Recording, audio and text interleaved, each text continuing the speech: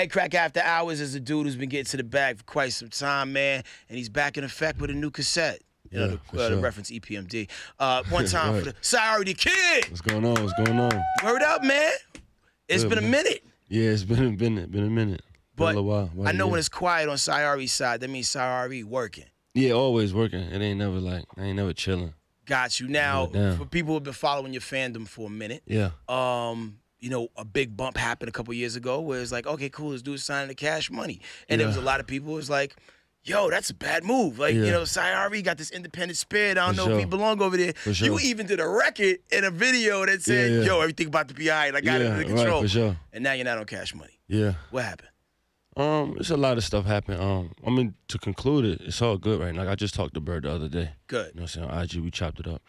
And we just, you know, we still understanding about how, you know, certain things just didn't work out at the time. And a lot of other things that was involved with the situation. But the way the business was going, I felt like after I got off the Free Black tour with Black and Sabrina Claudio, I just felt like I needed to go, you know, my separate ways with the way my career was going, with how much work I felt like I put in, and you know, with my team and stuff like that. So I wanted to make so many adjustments from there. So, you know, we just respectfully figured it out. It took a couple months, like it took a while, almost a year, for the lawyers to kind of figure out how I could work out for me to separate myself. Gotcha. And, you know, by the graces of God, like, Bird did pick up his phone and say, you know, if he can do this, you know, let him figure it out and then he can walk.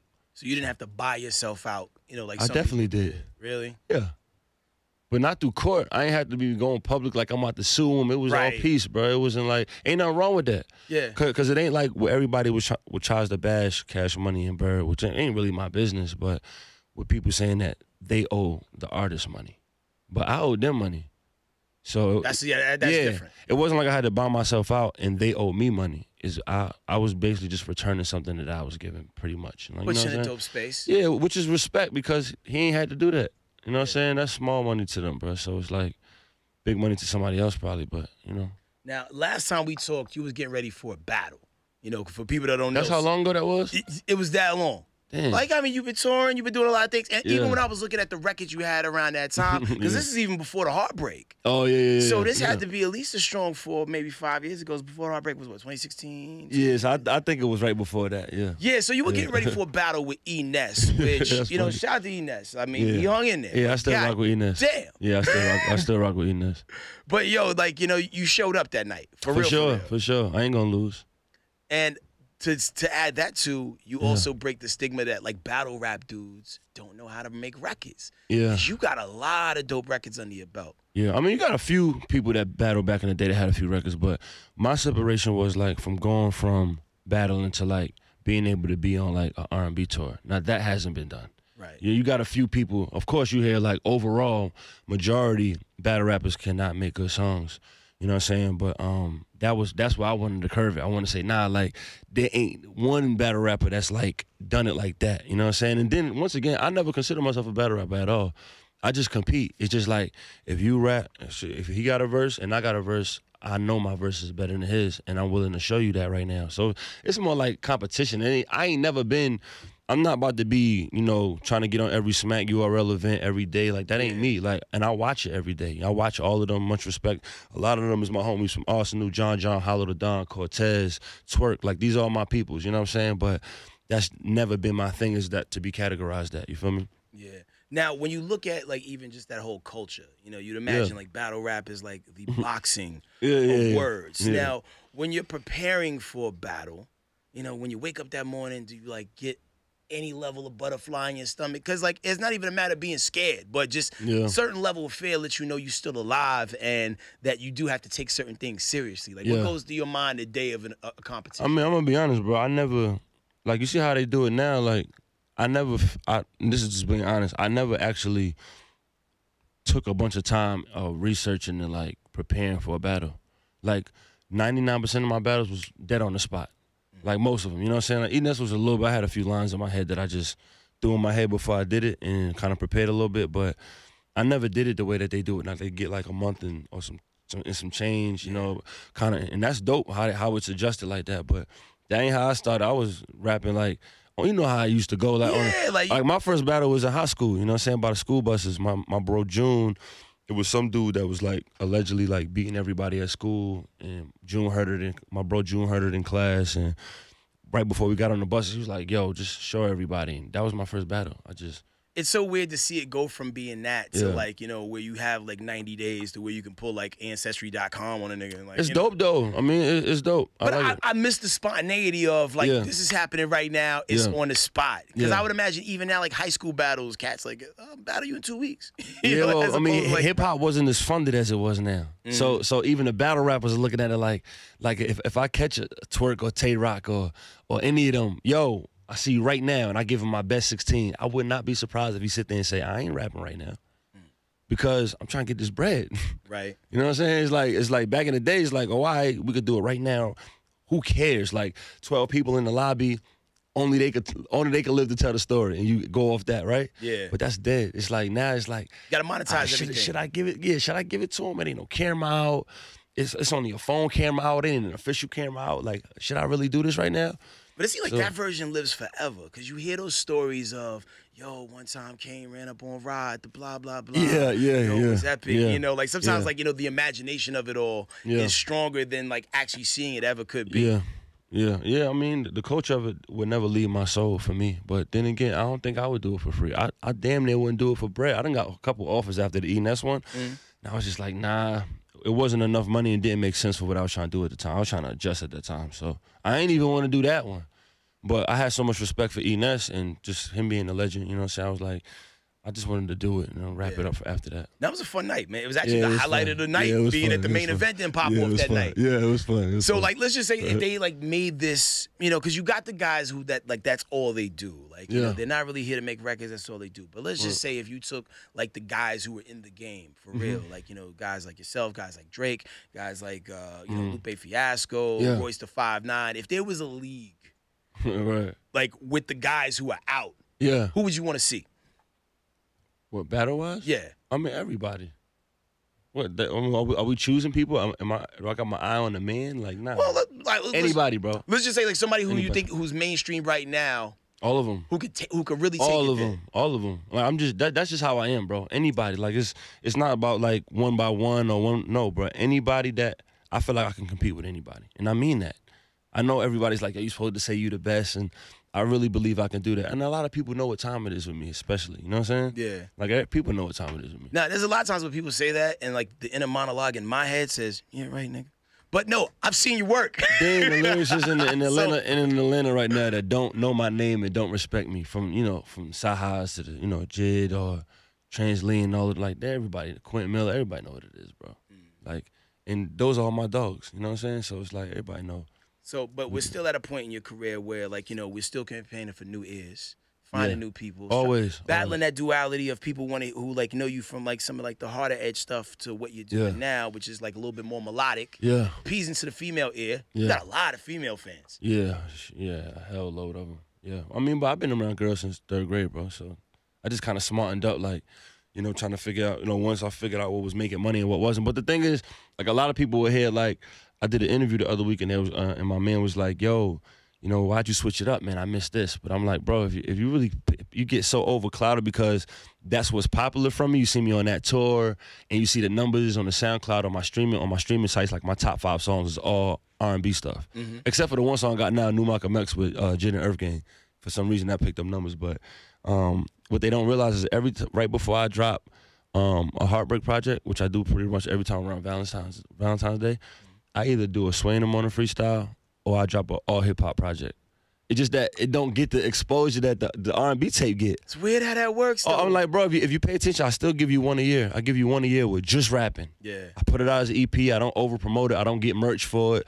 I put it out there so that they can shut up, you know what I'm saying? And then I go do, my stuff so I can feed my family. Which one is your heart more personally in between the two? I mean, honestly, music is music. To me, like, if you listen... The reason why I feel like I'm separated is when they try to consider me or whatever R&B artist or whatever. I feel like if you're really listening, I'm still using like a lot of skilled syllable word patterns. You know what I'm saying? I'm still using a lot of lyrics. I throw punchlines in there here and there when I can, when it's not reaching. Like, if you're really listening, you're not just thinking about the overall of what you hear, you'll realize that I'm still using my skill in that. So, I mean, for me, I ain't gonna lie, I love when I rap. You know what I'm saying? I love how, because there's less rules. in hip hop than it is in R&B. Yeah. You know what I mean? And, you know, it been like that. You know what I'm saying? Just that now, you know, people try to act like, you know, it turned into pop culture, like, oh, it's bigger than pop and rock. But we all know hip-hop been bigger than pop and rock. It's just that we was getting bootlegged and the numbers didn't show on the streaming sites. And now we done trick kids and black people into thinking that you're playing the song for free today when really we finally can get paid from it. So the numbers are showing. Pop and rock been fooling us for the longest, but we know how influential we've been. I done been from China to London, and everybody tries to act like they from Atlanta and New York right now. I done seen it. It's crazy. So, like, what country you went to where it kind of blew your mind the hardest? China. Really? Yeah, my translator, Mustafa. Yeah. Is he here? Nah, he's never been here. Okay. But I thought he was American. Okay. Yeah, it scared me because when I met him, I'm expecting to see, you know, Bruce Lee. You know what I'm saying? So now he looked like him, but he sounded like us. And I'm just asking him, like, how'd you learn English? He said hip-hop. He told me he learned English through hip-hop. He was struggling with some words. Like, he would do this. My man, Dontel Antonio, one of my directors, he came out there with me. And he wasn't understanding it. But every time me and Dontel were, like, being, like, a close exchange or, like, some funny reminiscent stuff, like a lot of like lingo with black folks, he would get closer and closer. Like, he would just stand right here. Kind of try to absorb it. And one time, Dontel was like, bro, you kind of close. You know what I'm saying? But I was telling Dontel, like, he's trying to understand. He kept misusing how to say turn up too. How was he saying it? He was doing it wrong every time. He would just say it at the wrong time of the sentence, and I kept correcting him, and I was just like, but it was just dope to me to see. But when he spoke English, it sounded American. But when he wanted to go Chinese, it would go right back. So it was kind of like just to see that they were doing. And in London, like when I went to London, man, all the artists are using our flows. Like they can't let the accent go. But all the artists are using our flows. Like, that's all that they listen to. That's all they want to hear. You know what I'm saying?